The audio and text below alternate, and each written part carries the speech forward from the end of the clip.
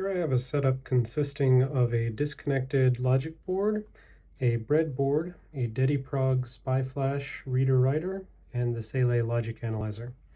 So in this particular motherboard, if I attempt to connect to this SPI flash chip, the Dediprog is not capable of reading the contents out.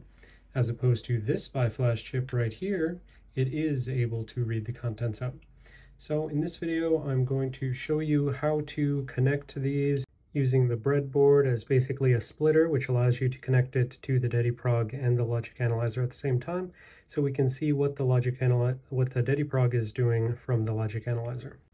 So the first thing we're going to do is we're going to take a look at this Dediprog, and right on the surface we can see it indicates what lines are what. So it has chip select 1, VCC, MISO or data quad 1, hold, write protect, clock, ground, MOSI, or data quad 0.